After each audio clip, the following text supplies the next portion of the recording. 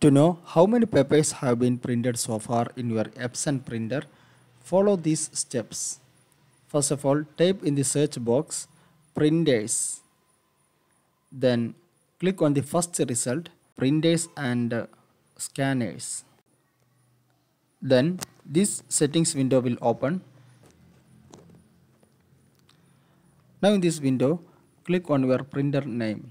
In my case, EPSON L3150 series.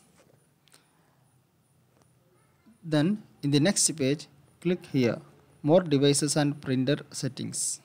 In the next window, under the title printers, locate your printer and right click on it. Now from these options, click on printing preferences. Then this window will open. In this window, click on the third tab here, maintenances. And now in the next window, click here, nozzle check.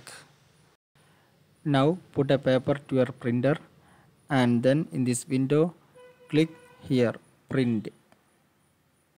Now your printer will print a document.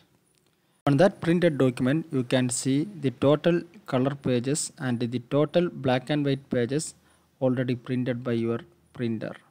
And also here you can find the date when you used your printer for the first time. I hope this video will help you. Thank you for watching this video by iTech Tips.